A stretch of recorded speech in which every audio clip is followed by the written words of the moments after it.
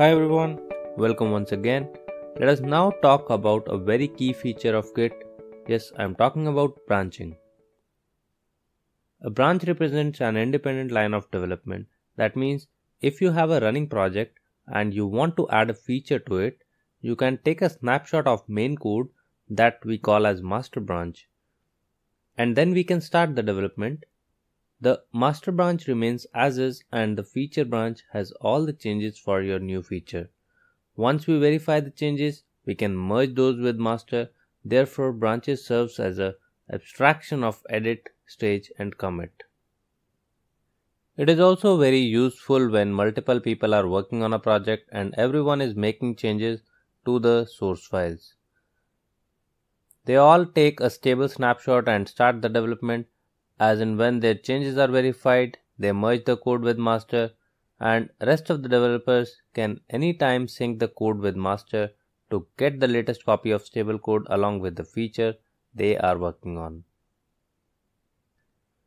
Let us say we create a repository on GitHub, we specify the name, description, and we click on create. Now we take this URL and clone it on our local. So we run the command git clone and we specify the URL here to clone it. Now we see that we have the files cloned. We go inside the Git repo and run git status. So it says that we are up to date with master. Now we are making our first commit to the master branch. So I am adding a file and name it as file1.txt.